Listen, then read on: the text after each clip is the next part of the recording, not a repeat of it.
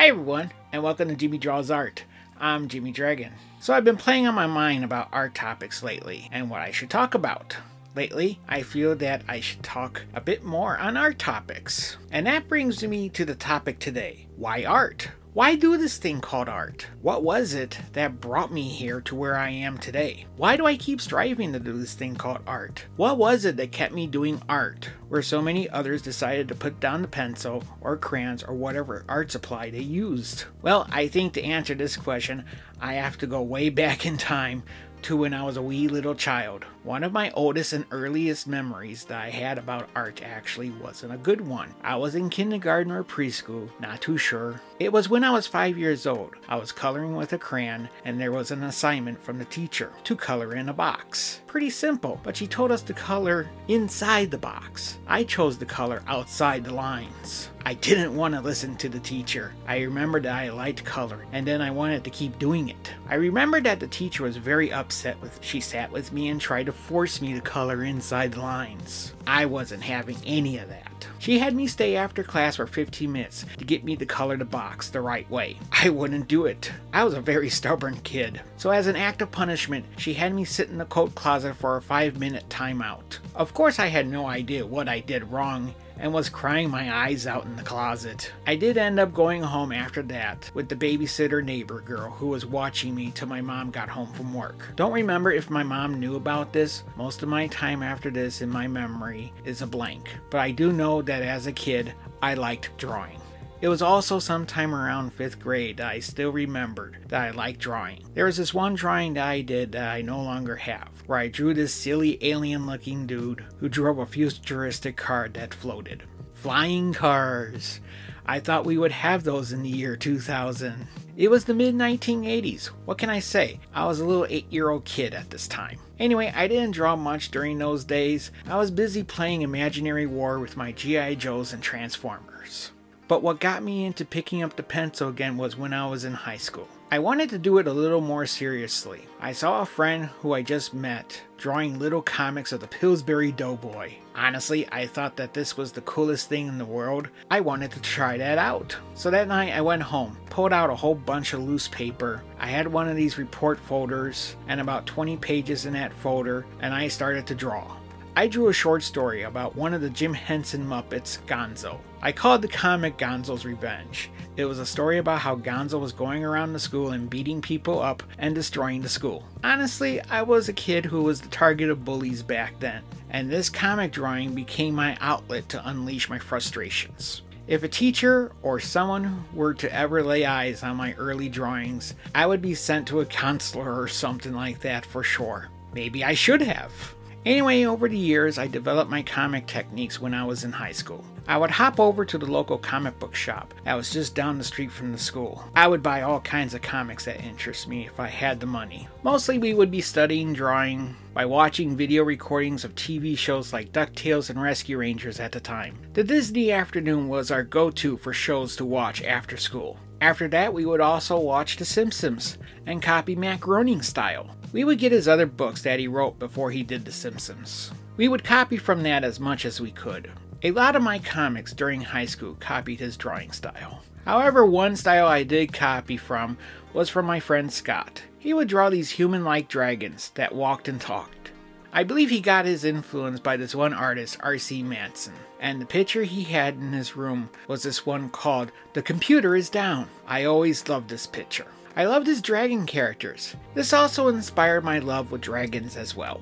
So this event also inspired me to draw my own dragon character, Jim Dragon. He was also called the Red Dragon. Yeah, I didn't have that inspiring of names. I modeled Jim to be a Chicago police officer or detective who somehow had the payroll to afford a Ferrari F40. Yeah, it was my fantasy comic, so whatever. My friend Scott had his dragon character, Bob Vandersnoot, who also owned a Porsche 911, and he too was a police officer. Well, these characters and others, after the fact, were modeled after old 80s action movies.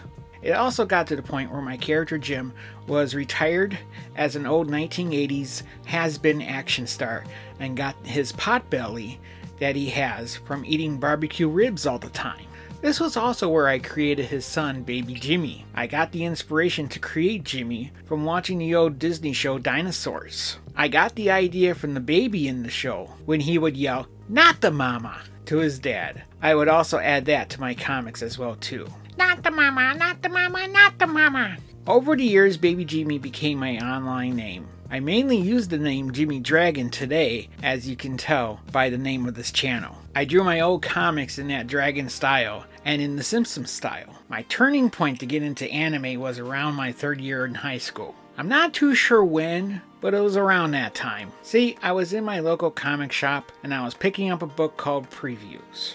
It was a book that you can get to preview upcoming comics and other products that you can buy. But as I was looking through the pages, I came across an ad for a comic called Ninja High School by Ben Dunn. At the time when I saw this ad, I honestly didn't know it was called anime. I did sort of know the style from watching old shows like Voltron and Robotech.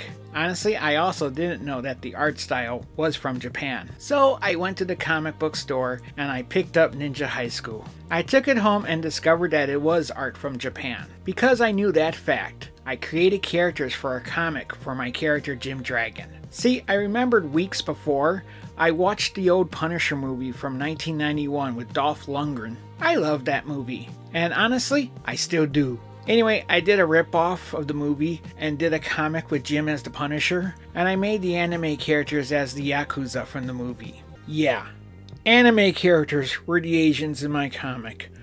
Oh, how cringe is that now that I think about it.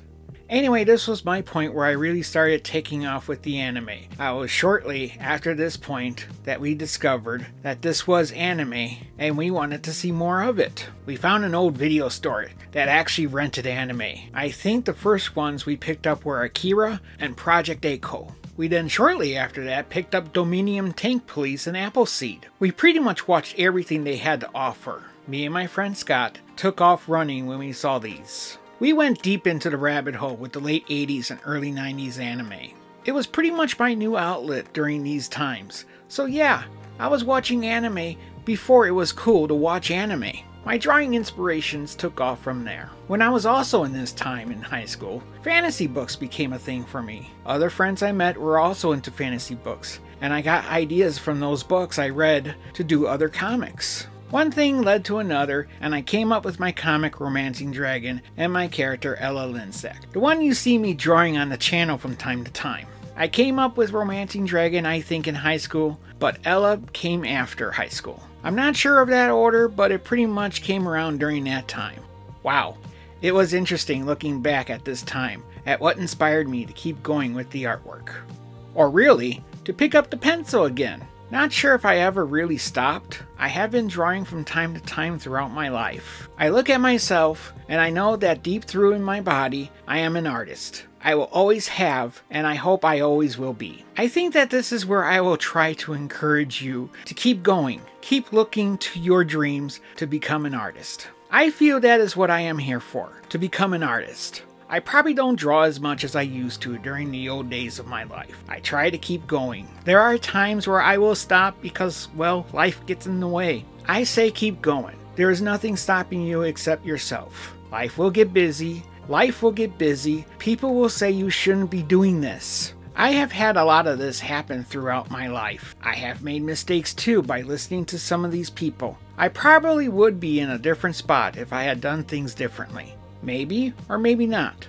Who knows? I am here where I am today, and I'm happy knowing that I'm still making art. So let's continue making art together. Put in the comments below what made you the artist you are today. What inspired you to keep going? Who are your influences in life? So again, let's keep making art. And if you like what I had to say here, please check out this video over here. Also subscribe to the channel for more content from me in the future. With that said, I thank you for watching, and we shall see you with the next video. Thanks and bye-bye.